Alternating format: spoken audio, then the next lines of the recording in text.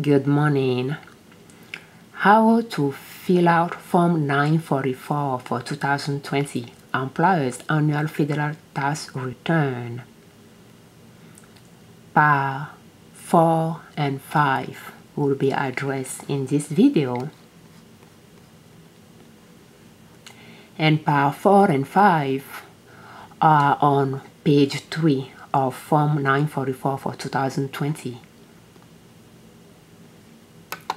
And you'll make sure you have your name and your business identification number on the top of part 3, on the top of the page part 3. On the page 3, you'll have your name and your business identification number on top of the page 3. And part 4, do you want anyone to discuss the matter of this Form 944 with IRS? If that's yes, you put the person's name and phone number in a pin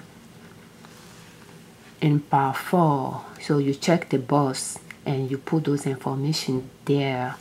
But if that's no, you check the box no and you move to part 5. Part 5, sign here. So who must sign Form 944? Before we talk about who is going to sign, so pretty much who is going to sign is going to print his or her name. Under print your name here, you type your name in that box, you put your business title and your business phone number. And after you print the Form 944 out, you will sign it and you will date it. So who must sign Form 944? If you are a sole proprietor, that's you, the owner of the business. If you are an LLC, let's just read it here. A corporation, including a limited liability company, LLC, treated as a corporation, that will be the president or the vice president or other principal officer duly authorized to sign.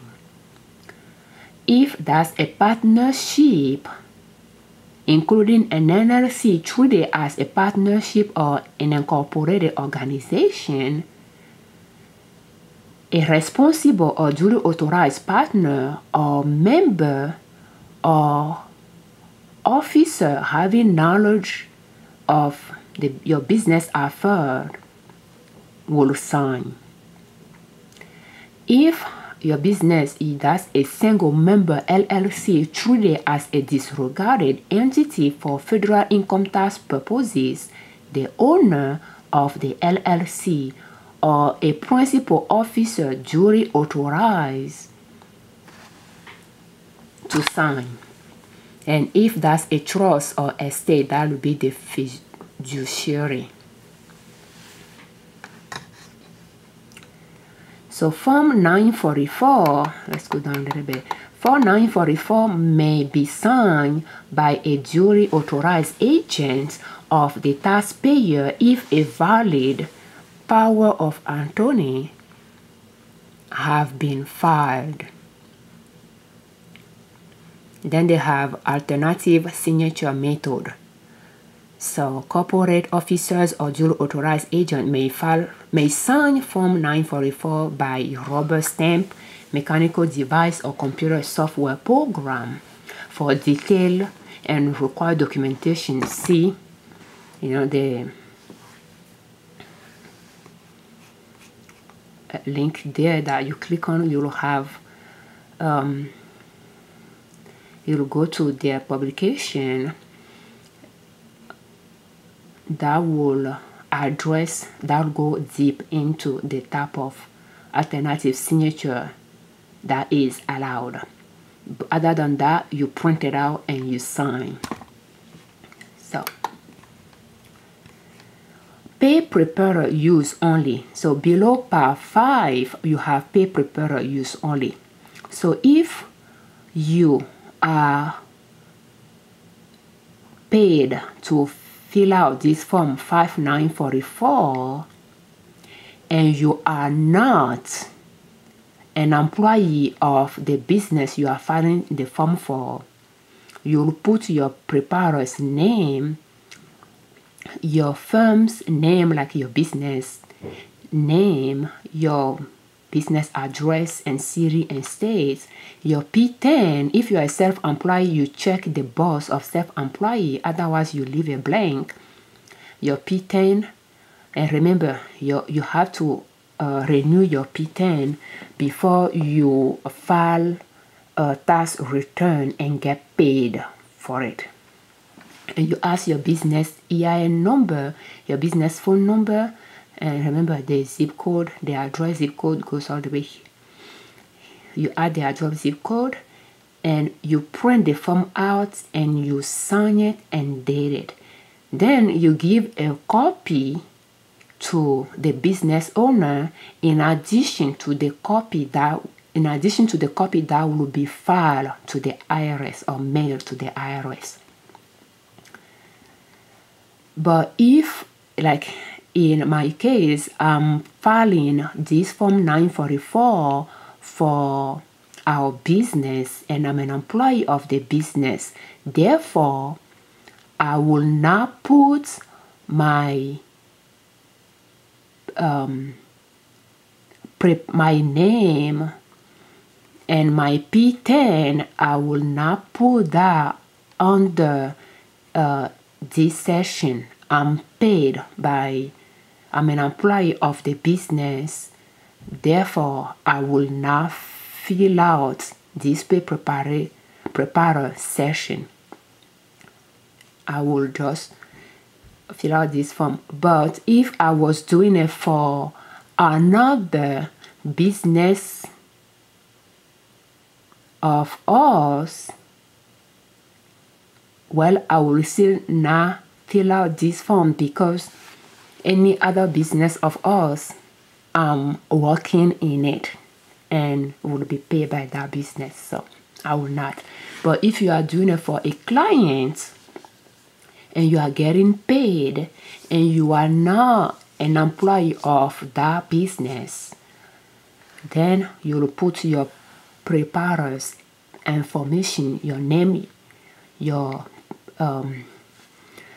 tax firm name, your tax firm address, city, state, zip code, and your P10, your tax firm EIN number, phone number, and if you are self-employed, you check the box of self-employed.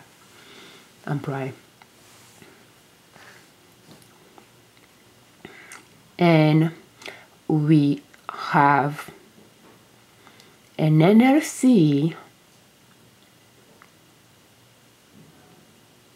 that is now required to file this form, but file other form, and this Liberman Consulting file the tax return for that business, and that business pay Liberman Consulting for filing that form.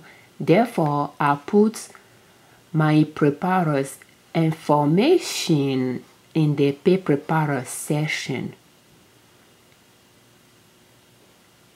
because it's one business filing for the other business, and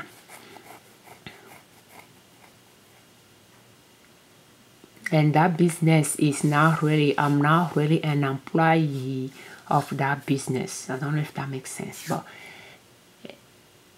yeah, we might discuss that in another video when we are addressing those type of forms. But in this session where I'm filing this form for this business, I will not put my information here. So let's just leave it there so that I don't confuse you more than I have done it. So remember, you put your information, you, the business owner's name, your title, your phone number, And when you print the form out, you sign it and you date it. And what I like to do is when you sign it, you date it, you make a copy for the business and you put the original one that you sign in the envelope that is waiting to be sent to IRS. And let's see if the address, the ink that will be used, if it's not address black, might just work. So they have not really addressed the ink to use.